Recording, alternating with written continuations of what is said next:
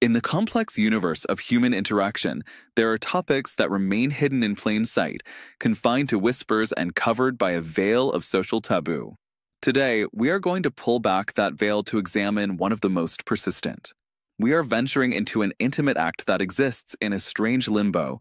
It's an intensely personal decision, yet it's rarely discussed with honesty and scientific clarity. The question is simple, but the answers are incredibly complex: to swallow or not to swallow seminal fluid. For many, the answer is based on preference, intimacy, or culture. But what if I told you there's much more at play? What if we set aside judgments and analyze it not as a dilemma, but as a profound biological and psychological event? That is exactly what we are going to do. This is not a video of opinions. It is a deep dive into the often surprising science of what happens when this complex biological fluid interacts with the body in a way evolution did not primarily design. Scientific research, while still emerging, has begun to reveal fascinating information, with both positives and negatives, that has remained outside of public conversation. But once you understand what it truly contains, you realize the story is just beginning. So, what is semen really made of? The first thing is to tear down a widespread myth. It is not primarily composed of sperm. In fact, sperm cells themselves make up only about 5 to 10% of the total volume. The remaining 90 to 95% is a sophisticated cocktail called seminal plasma. And this plasma is not a simple carrier.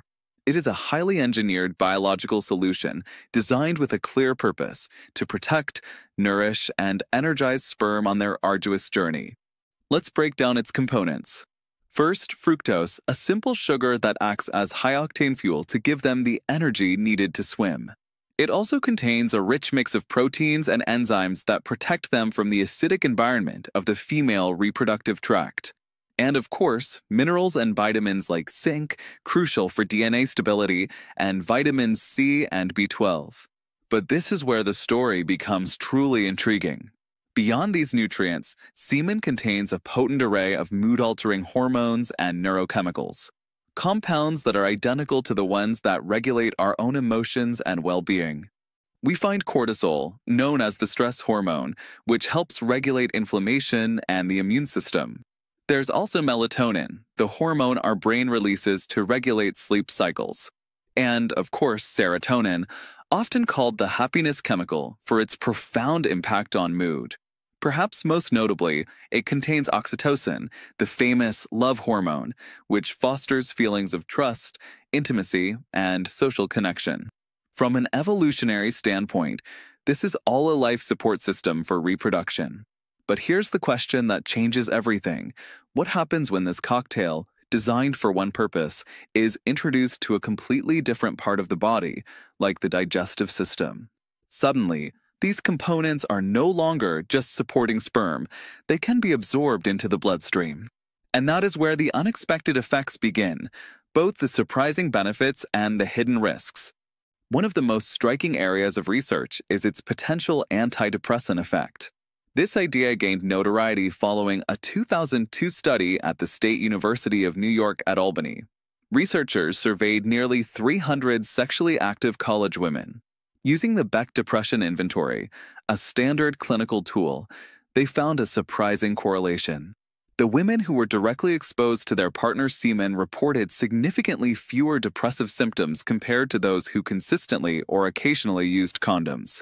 The leading hypothesis, as researchers like Alex Chin point out, points directly to that psychoactive cocktail we discussed. The theory is that compounds like serotonin and oxytocin are absorbed and can exert a systemic influence that contributes to a greater sense of well-being. This suggests the post-intimacy emotional lift might have a tangible biochemical component. Beyond mood, the presence of melatonin could, theoretically, contribute to a feeling of calmness and aid in sleep. And oxytocin, the bonding hormone, can be seen as a biochemical reinforcement. It adds a biological layer to the psychological experience of closeness, potentially strengthening the emotional bond between partners. However, one of the most profound findings relates to the immune system and pregnancy. It centers on a concept called immunological tolerance. A woman's immune system is designed to attack foreign invaders, and biologically, a fetus is 50% foreign. An adverse immune reaction can lead to serious complications like preeclampsia. Remarkably, several studies have suggested that regular, long-term exposure to a partner's semen, even orally, can help build that tolerance. By introducing the partner's proteins and DNA over time, the woman's immune system learns to recognize them as safe. Research has shown a strong correlation. Women with more prolonged sexual exposure to the father's semen before conception have a significantly reduced risk of developing preeclampsia.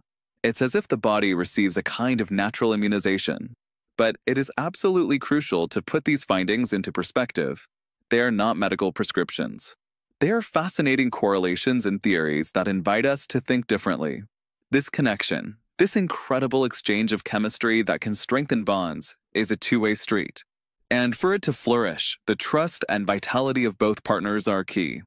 Now, we must flip the coin and look at the other side. A side that demands absolute seriousness and responsibility. Because just as there are potential benefits, the hidden risks are very real and can have severe consequences. To ignore them would be incredibly dangerous. The most immediate and undeniable danger is the transmission of sexually transmitted infections, or STIs. This is the most critical risk factor. It is a dangerous myth that oral sex is safe sex. Seminal fluid is a primary vehicle for a wide range of pathogens, and the mucous membranes of the mouth and throat are very effective at absorbing them. Let's be explicit. HIV can be transmitted orally if there are tiny cuts or inflammation in the mouth. Herpes, both oral and genital, is easily transmitted. The human papillomavirus, or HPV, is a major concern. Certain strains are linked to a significant increase in the risk of developing cancers of the throat, tongue, and tonsils. Bacterial infections like chlamydia, gonorrhea, and syphilis can also infect the throat. And a sobering fact, many of these infections can be asymptomatic in the carrier. A person can be contagious without showing any visible signs. Beyond STIs, there is another less common but serious risk, an allergic reaction. Clinically, this is known as seminal plasma hypersensitivity. While rare, some individuals can have a severe allergic response to specific proteins in semen. Symptoms can range from local itching and swelling to systemic anaphylaxis, a life-threatening condition that requires immediate medical attention. Finally, we must consider the partner's lifestyle. Experts like Alex Chin warn that the composition of semen is a direct reflection of a person's overall health. Toxins from excessive alcohol consumption, drug use, or even high doses of certain medications can be present in seminal fluid, turning it into a vector for these substances. The only way to mitigate these profound risks is through a foundation of absolute trust, honest communication about sexual health history, and regular STI screenings for both partners. Without that foundation, the potential for pleasure can become an irreversible problem. So, where does all of this leave us? After journeying through the chemistry, the potential benefits, and the critical risks, we arrive at a clear conclusion. This act is far more significant than social taboos would have us believe. It's not just a matter of taste. It is a genuine biological exchange, a complex transaction of chemical and genetic information that can have measurable effects on our emotional state and our immune system. We've seen how its psychoactive components could have antidepressant effects and strengthen emotional bonds. We've explored the incredible hypothesis that it might prepare a woman's immune system for a healthier pregnancy.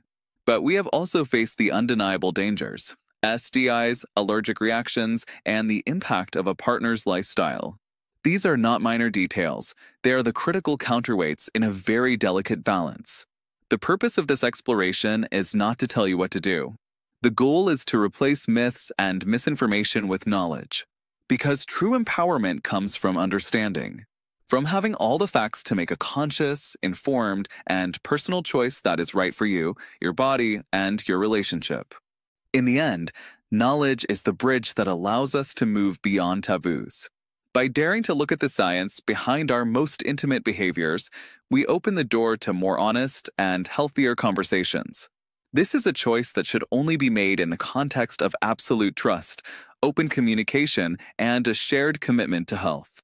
The science is complex, but the path forward is clear. Be informed, be safe, and be honest.